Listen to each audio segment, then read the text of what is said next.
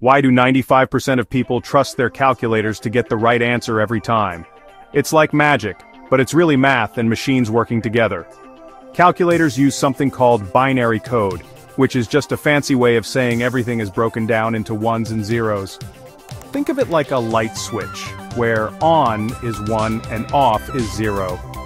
Inside your calculator there are tiny circuits that act like a super fast team of light switches. When you press a button, these circuits send electrical signals that represent numbers in binary. Then, the magic happens. These signals go through logic circuits, which are like tiny decision makers. They follow rules to add, subtract, multiply, or divide those binary numbers. So, when you ask your calculator to solve 2 plus 2, it turns those numbers into binary, processes them through the logic circuits, and voila! It lights up the screen with the answer 4. Pretty cool, right? That's the magic of math and machines.